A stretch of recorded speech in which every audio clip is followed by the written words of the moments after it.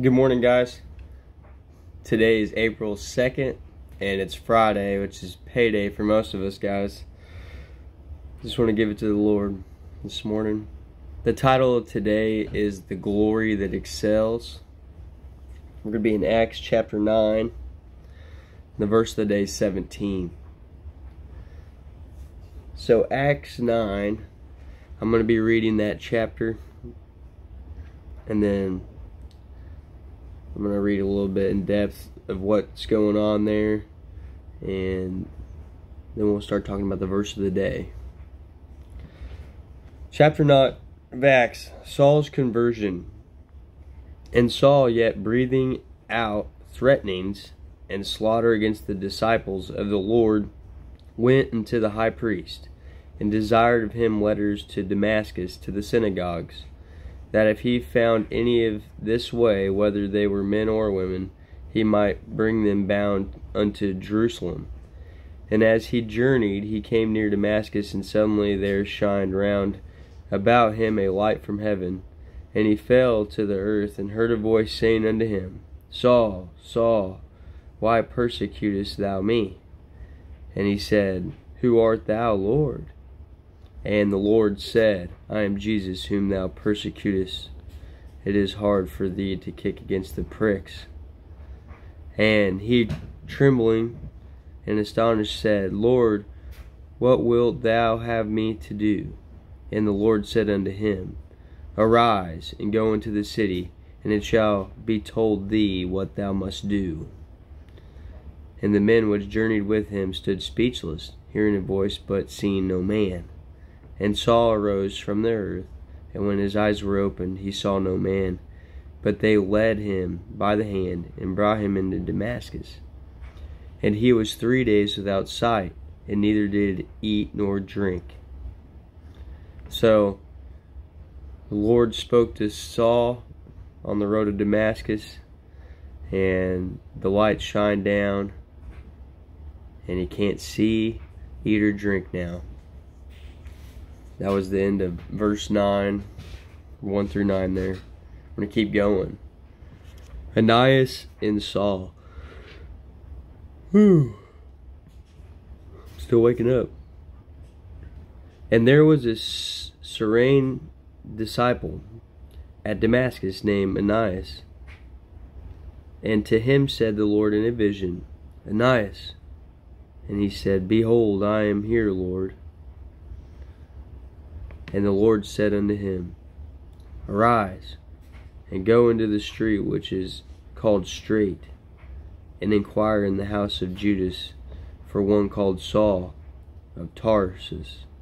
For behold, he prayeth, and hath seen a vision a man named Ananias coming in, and putting his hand on him, that he might receive his sight.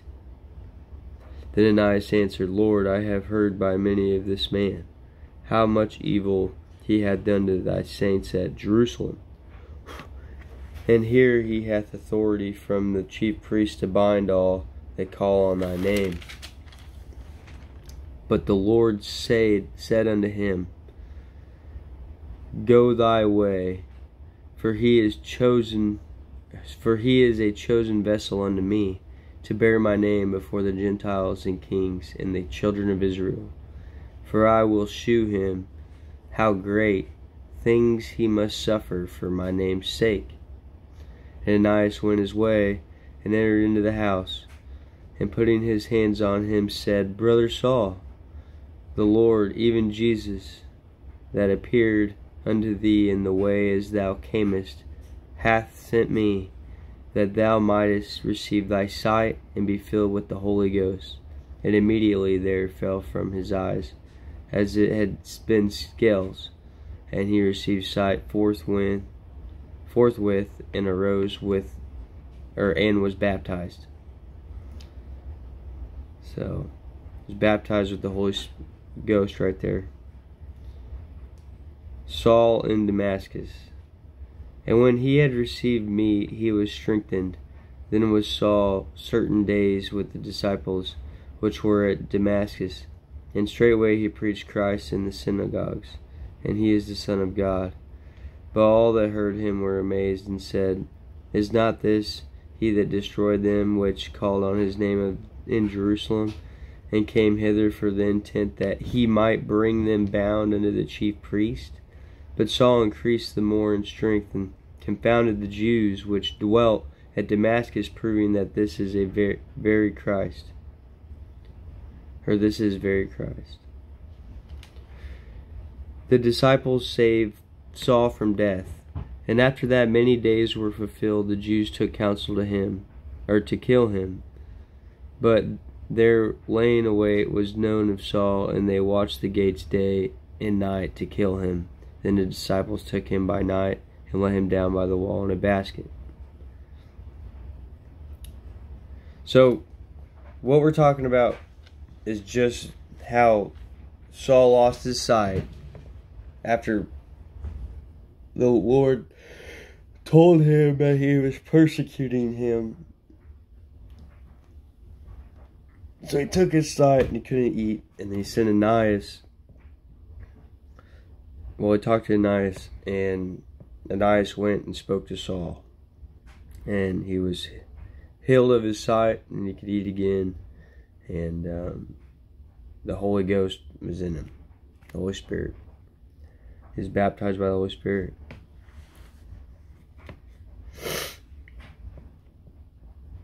So, I'm going to read in depth here. The narrative returns to Saul, or Paul. His anger with Jesus' followers continued unabated, to the point that was threatening to slaughter them. Paul later acknowledged his zeal in persecuting Christians, and this is how he was known by others. That Saul was authorized to travel to Damascus with warrants from the high priest to imprison people of the way, a common name for early Christians, indicates his high standing among Jewish religious leaders. He planned to bring them back to Jerusalem, since this city was the center of Judaism. No doubt thinking he would help half the spread of the Christianity, Saul instead saw a light from heaven that changed his life and eventually world history. It is doubtful that Saul immediately recognized the voice as that of Jesus. His use of the Lord was probably honorific, equivalent to Sir, rather than recognition of divinity. Hence, the voice said, "I am Jesus." The pricks are ox goads, sticks with sharp metal points used to steer stubborn animals, which is used in 1 Samuel 13:21. Paul was not told at this point what his mission or purpose was. That was reserved for when he encountered Ananias later in the city of Damascus. The stepwise introduction to his future kept him from being overwhelmed all at once with the changes Jesus was initiating in his life, and it also allowed the Christians in Damascus to meet and accept the one whom they feared. This is the first of 3 accounts of Saul's conversion that appear in the book of Acts. Here it appears that Saul's traveling companions heard a noise but did not recognize the words that were spoken. The comments, it seems, were intended only for Saul. We are not told about how Ananias came to be a Christian. A possible scenario is that he or someone he knew had been in Jerusalem at Pentecost to witness the wondrous signs when God sent the Holy Spirit. The pilgrims would then have taken their newfound faith back to Damascus, establishing the church that Saul now came to persecute. Ananias' fear of Saul was such that he dared to question God's judgment. Saul's reputation as an enemy of the church was well earned, built as it was on the testimony of many people. God revealed his purpose for Saul to Ananias first. This ensured that Saul would have a support network in place among Christians once he learned of his new purpose in life. Otherwise, imagine Saul coming to Ananias and claiming to be called. Ananias would have scoffed if he even let Saul close enough to speak. The ordering of events in Saul's conversion may have been altered from the standard pattern so that baptism rather than the filling of the Holy Spirit was the final event. The process may have been extended over several days rather than occurring all at once, but the result was the same. Saul became a follower of Jesus Christ. Saul stayed in Damascus for many days, likely becoming oriented to basic Christianity even as he preached Christ. He gave priority to the synagogues throughout his ministry, starting there before being forced to take the message elsewhere. Understandably, the initial response to Saul was skeptical amazement, but as he grew more capable, he confounded unbelieving Jews, proving that Jesus is the Christ apparently. He was able to explain the messianic connections between the OT and Jesus so clearly that the Jews in Damascus could not refute him. Many days pictures Saul dutifully preaching Jesus as Messiah for long enough to become the uppermost enemy of the unbelieving Jews in Damascus. He had come to help their struggle against the growing Christian movement, but now he had become the chief because of its growth. Afraid to leave via the city gates, Saul escaped in the most undignified but effective manner. He was placed in a large basket and shoved through an opening in the wall. That's pretty much what we're talking about today, is how Saul's being converted from a solemn Jew, a Pharisee, to the life that Christ had designed for him. And he had to be able to see. Some of us in life are walking this path and doing things that God doesn't want us to do. But then there will be that time in your life where you will see. And we all have experienced it. Some of us haven't. But that weight of sin sometimes pushes us that way. And we're used for God's purpose. And that's the true blessing of this. And this is what it's about. When Paul received his sight, he received spiritually an insight into the person of Jesus Christ. And the whole of his subsequent life in preaching was nothing but Jesus Christ. I determined not to know anything among you, save Jesus Christ and him crucified. No attraction was ever allowed to hold the mind and soul of Paul, save the face of Jesus Christ. We have to learn to maintain an unimpaired state of character up to the last notch revealed in the vision of Jesus Christ. The abiding characteristic of the spiritual man is the interpretation of the Lord Jesus Christ to himself and the interpretation to others of the purposes of God. The one concentrated passion of the life is Jesus Christ. Whenever you meet this note in a man, you feel he is a man after God's own heart. Never allow anything to deflect you from insight into Jesus Christ. It is the test of whether you are spiritual or not. To be unspiritual means that other things have a growing fascination for you. Since my eyes have looked on to Jesus, I've lost sight of all beside, so enchained my spirit's vision, gazing on the crucified. So we have to make that choice.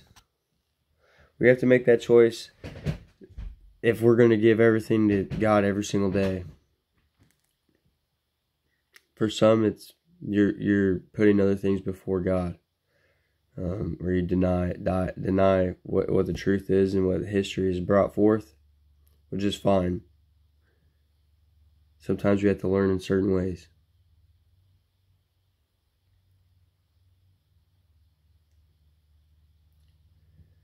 Great message. If Jesus and our Father can use Saul to change his life from being a Jew over to Christianity for his purpose, what makes you think that he isn't working in your life right now? I hope you take heed in these words and realize that there is a Holy Spirit in this world, and you can have it everywhere you go. If you seek the Lord, you can feel it. I feel Him now, or whatever the Spirit is, but everywhere you go. You know, this world, like it's talking about against the pricks, this world will prick you, you know, and it will poke you and try to bring you down. But just remember, your sins are forgiven with Jesus when He died on that cross, which we'll be celebrating, which is today. He died on the cross today, Good Friday. Today's the day that the Lord was crucified on the cross. But this Sunday is the day He rose again. And that's a true glory. That's that glory that excels. And what He said was true. He not just said it, He did it. What He said. What He said were things we wouldn't believe as people back then. We'd think you're crazy. And He did all these miracles and all these things. Everything is possible with God. And He says we have that power. The Father. We have that. Just let God lead us everywhere we go. Stand on this foundation. Some of us need to be, you know, given sight again, like Saul was. But we also have to listen and do that too. See, he could have still turned away and denied what was going on. But he didn't. And that's the choice you have to make. God bless you all. I hope you guys have an amazing day. Today's the Good Friday. That's what they call the day. Good Friday. The day that Christ died on the cross for us. April 2nd,